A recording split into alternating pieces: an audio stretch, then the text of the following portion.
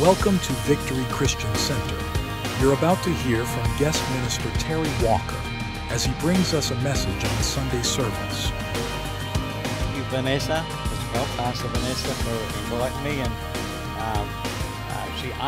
Pastor Vanessa asked me to share about prosperity, and I want to share about what's happened with my life. Now, I do a lot with the outlaw bikers, and here and in Australia, especially in Australia. Hope you don't mind me wearing my hat, but it just stops those lights there. Is it not too bright for the? Is that all right? But so what happened? So God blessed me for many, many years. 35 years I've been doing it now. I mean, it's just amazing some of the things that I've seen God do during that time. Open many, many doors for us. What I want to do this morning is to give you some keys, what I call keys. When I went into the outlaw field, you have to have like a key to get into the biker, the real bad bikers, like, you know, Comancheros and Banditos and Hell's Angels and all those. You have to really ride the right bike, and it's a Harley. Now, if all those outlaws rode Suzukis, we would have had a Suzuki. But however, we ride the Harley. What I'm saying that for, it's a key. You follow what I mean? It's a key for us to get into those places. It doesn't open the doors, but it's a big key that helps us get in there, and then we're able to talk to them about the Lord over the years, and it's been amazing. So what I want to talk to you this morning is about prosperity, about the wealth of the wicked being given to us, being transferred to us. But there is keys, and what I want to do is give you these keys. They're keys that will open doors for you to be very, very blessed. The Webster's, Noel Webster was a born-again Christian, and he wrote the Webster's Dictionary, and prosperity, his meaning of it was the condition of being successful or thriving. And, when I first became a Christian, I got to let you know one thing today, that I'm very, very blessed today.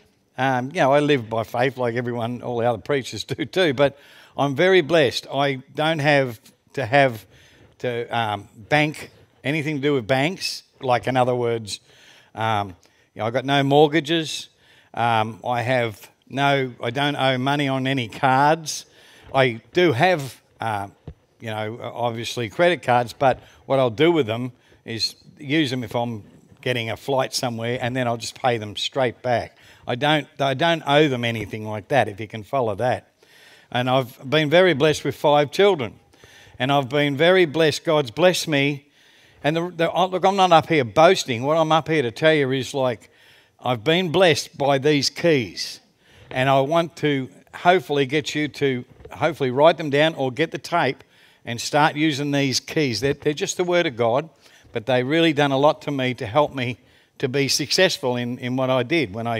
So anyway, and like I was just saying, I've got 5 kids, and on 2 of those older kids, I've been able to give them good deposits to buy a house, and blessed the other 3 too, very, very much. They're all in line to get deposits for houses and stuff like that as they go along. And, God's just blessed me so much. Like I said, I'm not up here to boast. What I'm up here for is to hopefully give you keys. These keys are the scriptures of God. Now, what happened, Pastor was just sharing, I did quite a bit of prison in my younger day, and I was 3 years on the run at one stage. I'd escaped and took off and became one of the state's most wanted, actually, and not the third, I was it,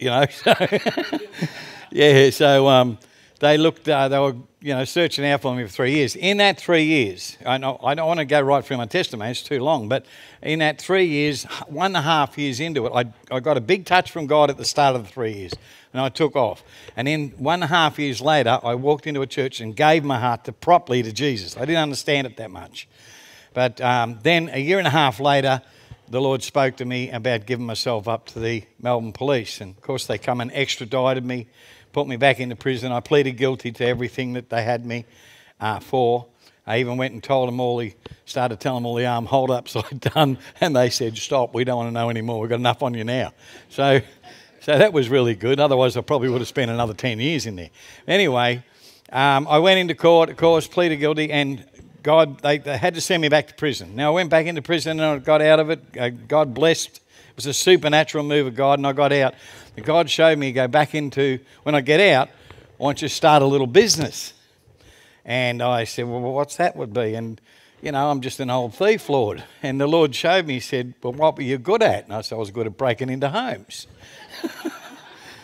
He said, well, I want you to start a business. And he really did. He gave me visions and everything and called it Heaven Sent Security Doors. And this actually all happened. So I was doing the prison ministry as well, which I did for 12 years after I got out of jail. But to start off, we started, my little business, Heaven Sent. Now, I had nothing. When I got out of prison, I had nothing. Now, one thing I'd learnt when I went to, I got saved in Garden City Christian Church well before this, but one thing I'd learnt in Garden City was about tithing. So obviously, I was a tither, and I stress this: if you go to this church and you belong to this church, make sure you tithe. I mean, I'm just saying you don't have to, but it's a thing that will open doors for you. And Malachi chapter 3 verse 8 says, will a man rob God, yet rob me? And how say rob me in tithes and offerings? And then that's Old Testament. But New Testament, in Luke chapter 11 verse 42, Jesus himself talked to the Pharisees and said, tithing you ought to have been doing. However, you need to put a bit of love with it. So obviously, it's New and Old Testament. And so I just started, I was doing that, just tithing 10%, doing what you normally do. And I'd started this little business. Now, when I say started it, I had absolutely nothing. No money, no nothing. And slowly but surely, I'd be getting up every morning and praying, Lord, Psalms 32 verse 8, help me, show me, what do I do next, And then slowly but surely, God would put little tiny things together. There was a man named Ronnie Liverland who said, look, he had trucks. And I said, I'll drive one of your trucks if you can give me a little tiny spot in your workshop. And he said, yeah. And I went down the road and I found an old, I started putting things together. And then my uncle, who was alive at the time, turned around and said to me, I've got a little welder here, you can have it. And so, slowly but surely, little things came together. And I was tithing. Now, I want to say this to you that, by the way, Heaven Sent Security Doors, everything God has got me to start is still going today. Heaven Sent Security Doors has got over 200 people working in it today. It's now called Barrier. They changed the name, Barrier Security, but it's massive. It's huge over in Australia and in a place called Wacol. So, God bless you. But at the time, I'm trying to work my way through it and understand God's word. And I didn't want to, at the time, I just said to Sue, I'm not going on no unemployment. I'm not going to do that. I'm just going to believe God, and it was a struggle. But I thought that God would just open the doors for me and there'd be plenty of work, and, I could honestly go into people and say, I'd tell them I was an expert and say, you need to get this done, that done. And I explain it to them and they would do it. So, but, on the other hand too, even though I was plodding along and paying my tithes and going to church on Sunday, I felt like, you ever seen a picture of a little mouse in a cage that's going around in a circle and he's chasing his tail? Well, even though I was paying all my debts, I'm a big man and being, paying debts and all those sort of things and paying all my things. Even though I was doing all that, I was still struggling. I was, it was like you're chasing your tail. And I said, Lord, there's got to be something more than this. You're blessing me, but, and thank God, I've got a little tiny unit now and this and that. And so God was blessing us. But I was still struggling a bit in the ways of, why can't I get ahead? Anyway, I had a friend of mine. And this friend, his name was Jerry Exton. Jerry Exton was, he's gone to heaven now with his wife. They're both in heaven. And he was a really, really good friend of mine. And he loved coming in the prisons with me. And he was a singer. And he was a lot older than me. But, he just, every week, he would come into prison with me and do whatever I wanted him to do. and we would have church services going and stuff like that. And Jerry was always there to help. One day there on the way into the prison, I said to Jerry, I said, you know, I'm not sure what to do about my business. And I said, I don't seem to be forging ahead. And he said, oh, Terry, you got to get on the Word. I said, I'm on the Word. I go to church every Sunday. And he said, you got to get on the Word of faith. And I said, what do you mean the Word of faith? I said, I'm on it. I'm believing God now for it. And he said, he started to explain things to me about and show me scriptures that I would go to work every morning and pray. And he gave me these, started off. Well, first of all, he led me to Galatians 3:29. The blessings of Abraham are ours to claim. And it goes on to say that, and now that you belong to Christ, you are true children of Abraham. You are his heirs, and God's promise to Abraham belongs to you.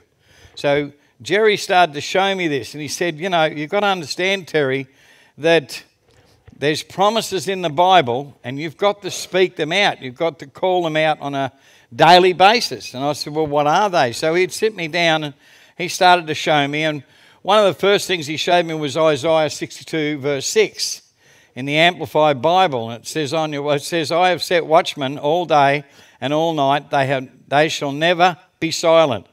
You who put the Lord in remembrance, take no rest, and give him no rest until he establishes Jerusalem.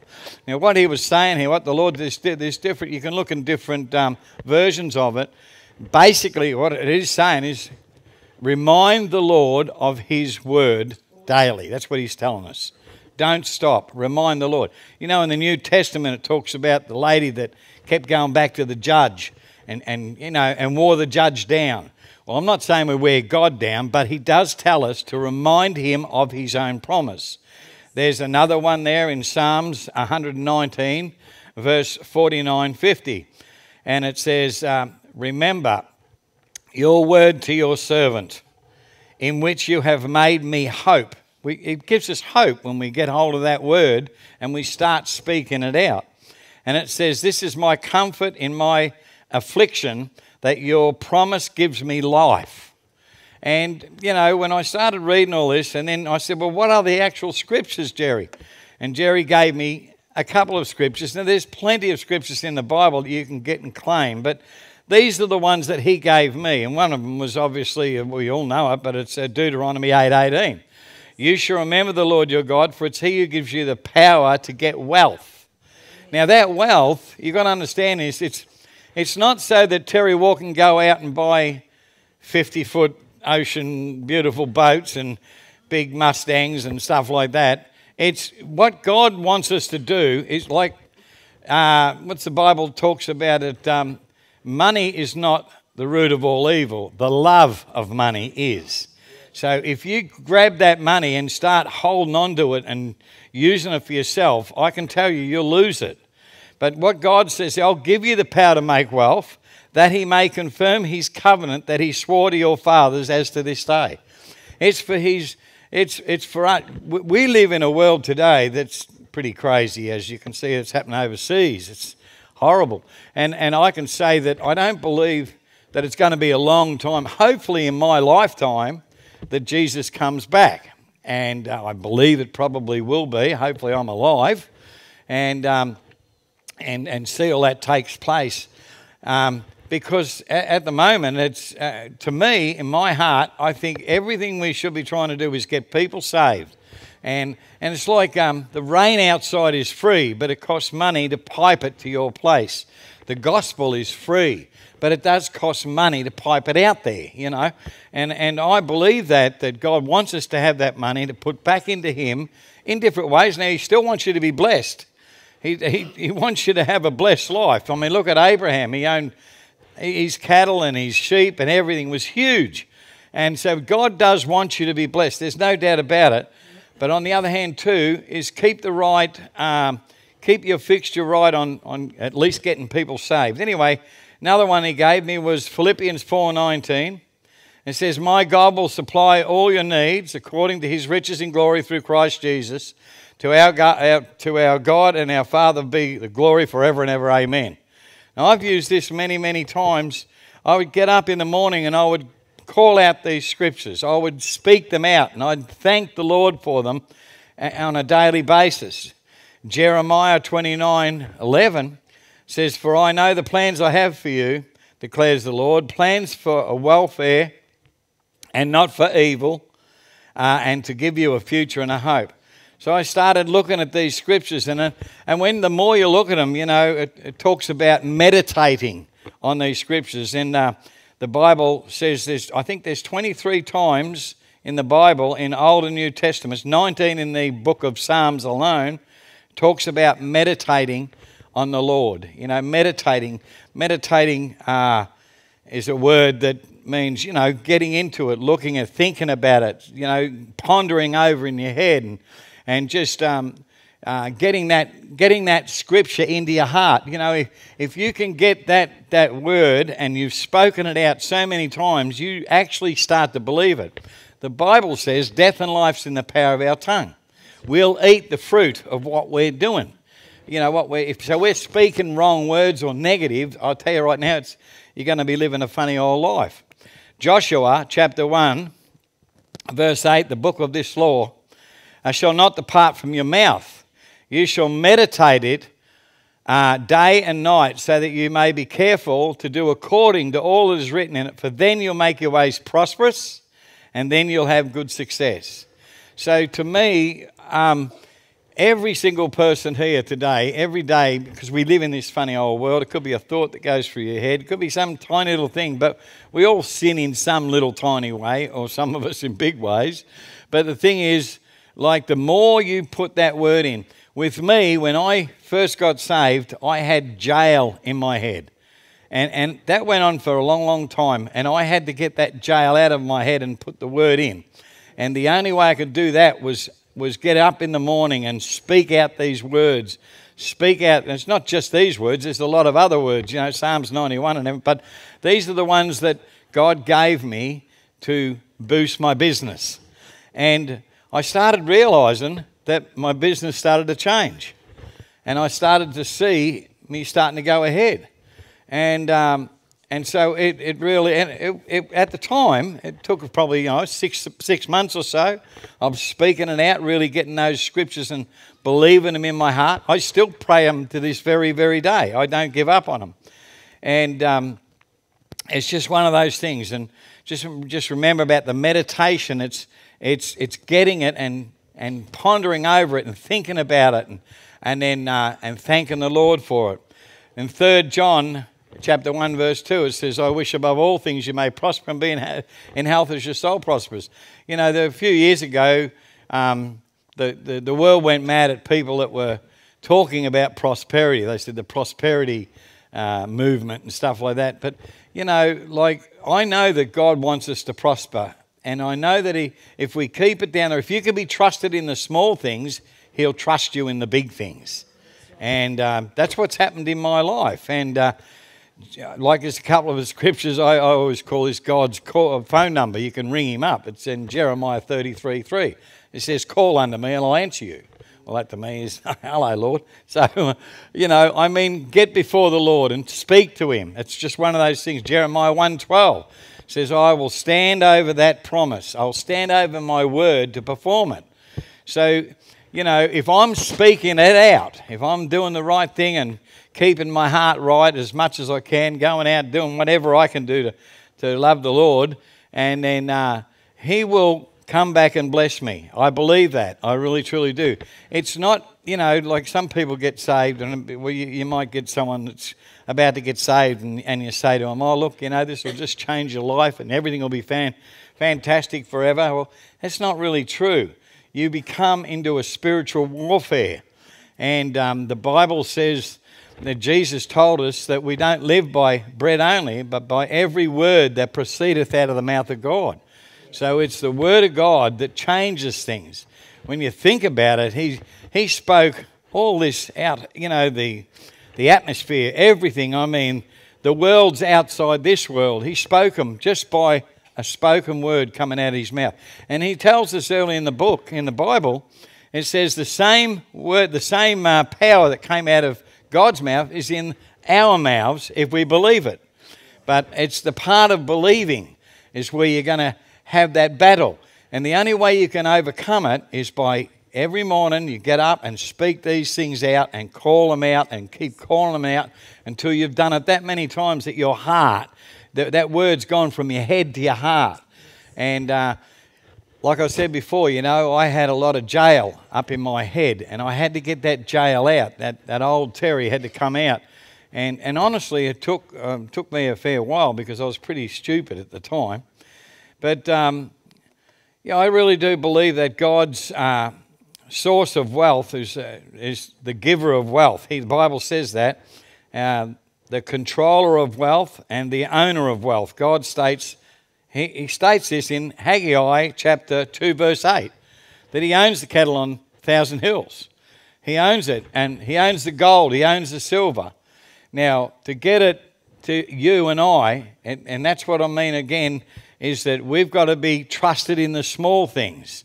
So if you're not trusted in the small things, it's going to be awkward for God to give you more in the bigger things. It's like we've got kids, and I love to bless my kids as much as I can. Well, I'm a child of God, and God loves to bless me. If my kids are doing the right thing, they're living right and they're doing it, you want to bless them more. You still love them no matter what they do. But however, you want to bless them more. And when you see them doing the right thing, well, you pour more onto them. And that's the same with us with God, that he wants to pour his love and his blessing upon us. But now, I believe that there's a lot of God-fearing people here today. And are you a God-fearing person? I am. I don't want to do the wrong thing by the Lord. But let me go through another scripture. 1 Kings chapter 2 verse 3. It says, keep charge of the Lord your God. Walk in his ways and keep his statutes, his commands, his rules and his testimony, as it is written in the law of Moses, that you may prosper in all that you do and wherever you turn. Now, here's where I go, and I want to tell you this story. This is incredible. These things actually happened to me. What I'm telling you is actually what took place. I ran my own church for 16 years, and we had 3 services running. It's still running today, by the way. Rhema Family Church took it over 10 years ago when I handed it over to Pastor Patsy and Cabernetti and her husband Tony, and they just doing so much better than I ever was. But we had several hundred people going there on a weekly basis. And now on a Wednesday night, we had a service. And I was teaching that Wednesday night, knowing the next day was a Thursday, where we had to, the Rebels Outlaw Bikers wanted us to bring our racing. We had this racing Nitro Harley. We raced with our patch on the back and nothing else but Jesus. And anyway, they wanted us to bring it in there, and we had this 40-foot coach, all done up inside. It was a beautiful looking coach, big twin stacks and chrome wheels. It was a nice looking thing. Had Jesus is Lord, Tribe of Judah on the side of it, and all black. It was a really nice thing. And then it had pulled a trailer, and behind the trailer was a 20-foot trailer. The whole lot was about 65 foot long, something like that altogether. And in the trailer was my Nitro Harley Davidsons and all the equipment to do the racing. So they wanted us to go in there to do this bike show in the town on the Thursday, the day after I preached, on the Wednesday night.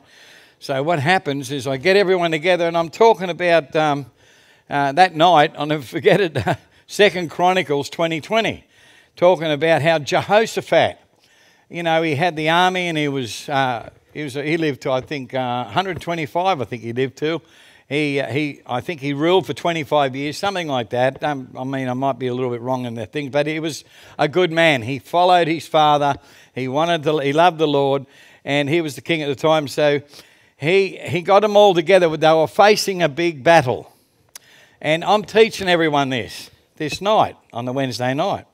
All my racing team, and they're all there, and you know, I'm talking about Jehoshaphat, how we believe, and he gets them all together. Hear me, O Judah and inhabitants of Jerusalem.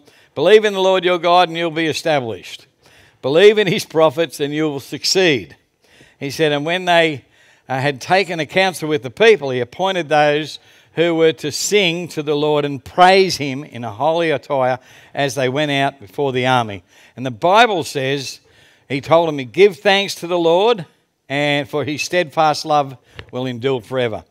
In verse 22, they did that. So he put them out the front, he put the praises out the front, and, something that's unusual to do. But he did that, he did what the Lord showed him. And in verse 22 it says, and when they began to sing, to praise the Lord, it turned the enemy against itself. And they won the battle without doing anything, just because they were praising God. And so that showed me a lot. And so I realised that because the Bible talks about, not complaining. And when you go through things, and I'm up there that night and I'm saying, when you go through crazy stuff, put your hands in the air and praise the Lord, not for it, but in it. We don't praise the Lord when disaster starts happening, but we praise the Lord during it, and we thank the Lord that he's got it under control and he'll help us out. And, you can't complain because it's dangerous to complain. 1 Corinthians 10:10, it says, and don't grumble as some of them did, for that is why God sent his angel of death to destroy him. And I went, I don't want to be that. So that taught me a lot about not grumbling when I'm going through crazy stuff. And I was, my life being changed, how God was changing me from this crazy jail guy to this so-called better person. I went through a big spiritual warfare. It went on for many years, and so I had to learn not to get angry or not to go mad at God when things didn't go. Now, don't get me wrong, I had at certain times failed. But what I'm saying is this is, like, I read those scriptures and they meant a lot to me. And so I would teach the church this. When we're going through things, how many people know that when you share something like that, sometimes the very next day something crazy happens? Well, I'll tell you what happened. I go there the next day on the Thursday, and I get all my boys. I'm out the front of the church. It's a big place. We had seated like 1,000 people inside. It was big. And I'm out there, and I said to John and Colleen, I said, John, go out and get the coach. It's all hooked up with the trailer behind it. Bring it around the front, and we'll load some goodies in it, like food and stuff, and we'll go into town. So John walks out the back of the church, and then walks back in around the front here. Didn't bring the truck around, and his face looked terrible. I said, what's up, John? He said, Pastor Terry, you better come around and have a look what's going on. I said, what do you mean? He said, I don't want to say, just come around and have a look. So I walk around the back, and here's my coach, and we're ready to go out and, praise the Lord, and we're about to do some really good stuff for the Lord. And two young boys that lived in the next door place to the back of the church, their mother, I'm talking about young, they were 13 or 14, their mother had gone away for the weekend and left alcohol in the fridge. And they got drunk, and they decided to destroy my coach. And what they did, they smashed all the windows, scratched the side of it, excuse me, but all the front windows were smashed, all the lights were smashed.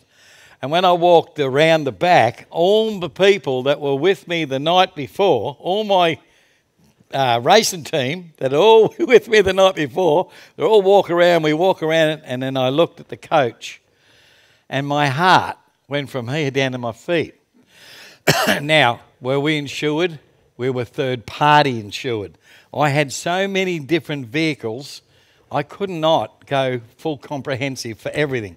So what I would do is I owned them, I'd third-party them, so if we hit a Mercedes-Benz, that's covered, we throw ours away. But that was the only insurance I had. It was not insured for being smashed up. So my heart dropped down there. This all happened in seconds.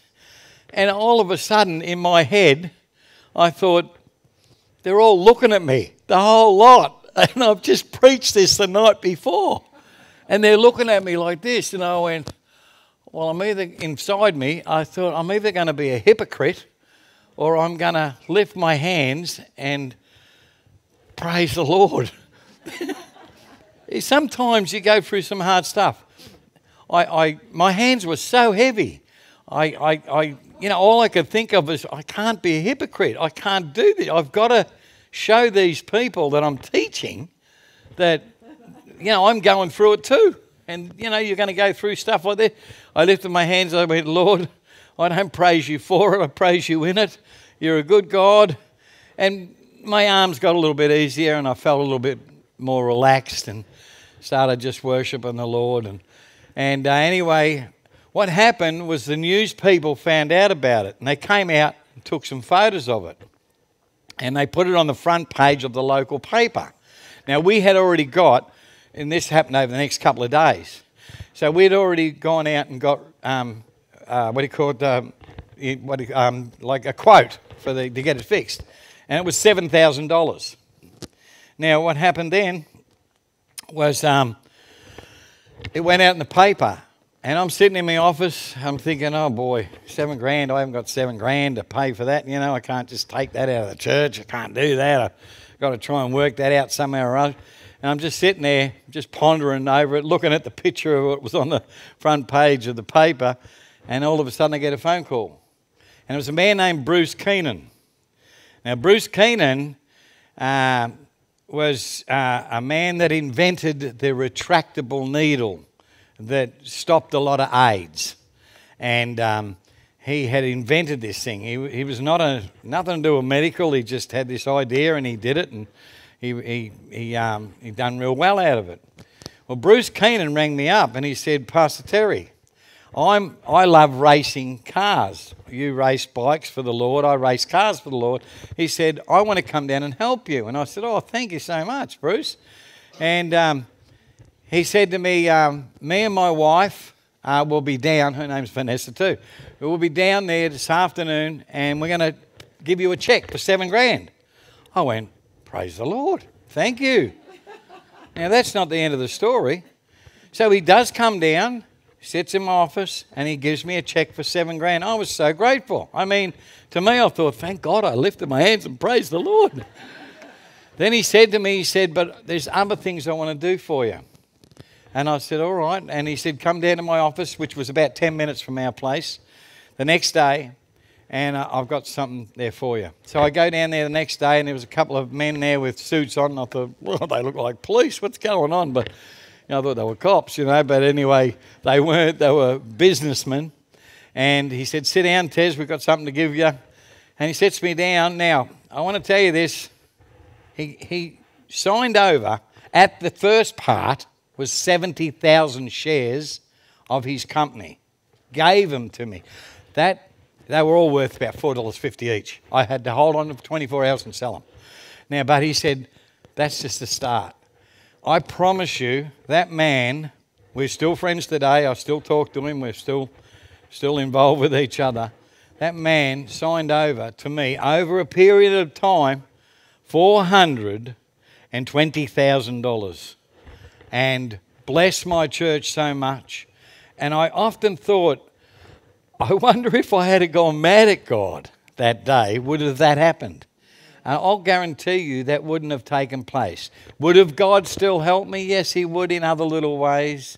But if you want God's best at something, you're going to go through some sort of test of something, which can become a testimony. And that's what happened to me. And we're still, like I said, really, really good friends today. And I could tell you so many stories, but I've never stopped claiming those promises.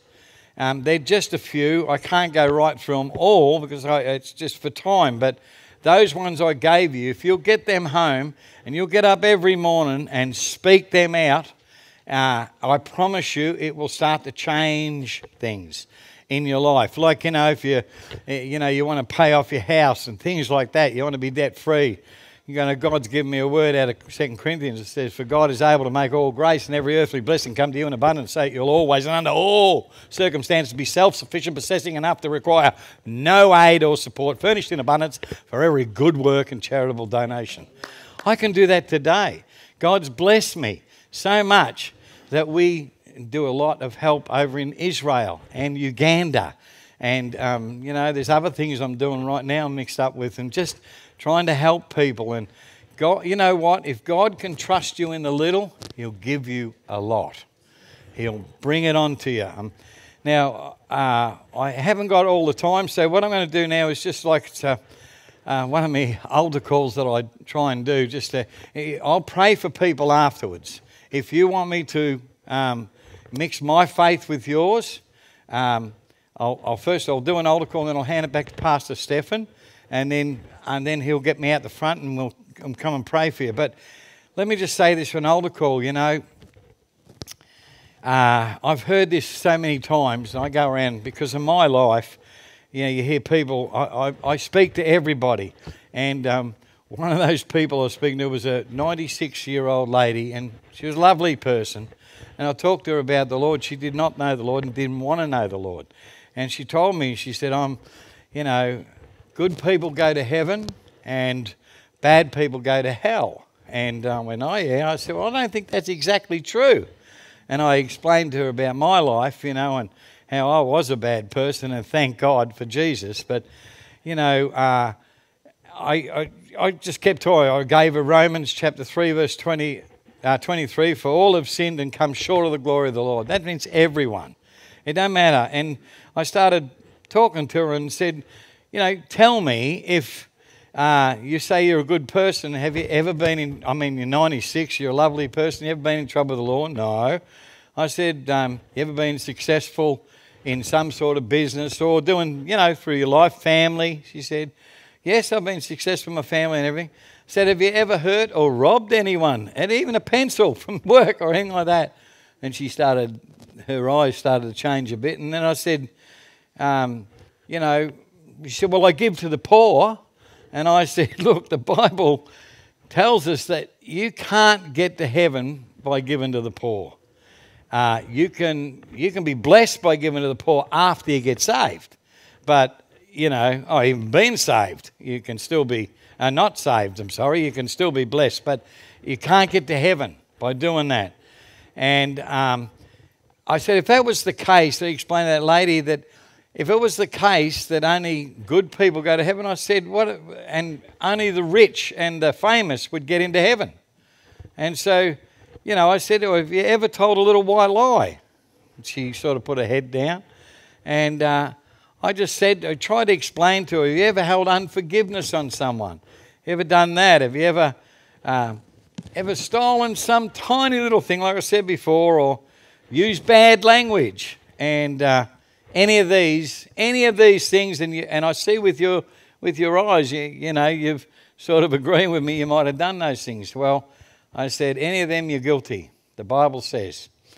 We're all, everybody, the word it tells us plain and straight that for all have sinned and come short of the glory of the Lord. So if you're here today and death and life's in the power of the tongue, Proverbs 18:21, it's very, very important to speak it out, to invite Jesus into your heart. And like I said before, you don't have to be a bad guy like I was to wake up to yourself, or God woke me up to myself to change.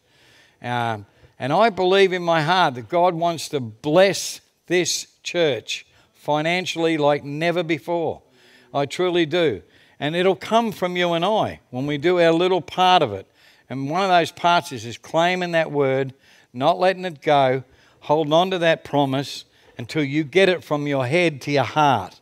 And when it gets into your heart, I can tell you honestly, it's an everyday occurrence to me. Every single day I get up and I go through my prayers, and I've got quite a bit on them, and a lot of them, and they're in my heart. I don't even have to read them out of the Bible because I've said them so many times that it's become into my heart. And that's where you get that word from your head to your heart. That's where it all starts to change things. It really, really does. But you've got to start somewhere. And if you start doing that, the Bible says the wealth of the wicked is stored up for those that help the poor. And I believe in my heart that that wealth transfer is taking place. But it's not a plain, simple, just because I'm a Christian it's going to happen. No, we have to work on things. There is God and then there's us. It's a twofold thing. God can do anything. He's almighty. But he wants us to be in partnership with him, to believe with him, to work alongside so that he can bless us. And that's what he wants to do. And anyway, I'm going to say that prayer right now. And if anyone's here that has never said that prayer, it's very, very important to do that. Thinking of those things I just said, you might be a really good person and never done a thing wrong, but you have in one way. The Bible says, for all have sinned. Would you all just bow your heads, please, and let's just pray this prayer. Or just say this: Jesus, I come to you, Lord, and I ask you, Jesus, would you please forgive me? Come into my heart. Come into my life. Right now, in Jesus' name, I pray. Well, Thanks for watching Victory Christian Center. For more content, please subscribe to our YouTube channel, or you can subscribe to our podcasts on Spotify, iTunes, or Google Podcasts. Check out our website at victory.net.nz. We'll see you again soon.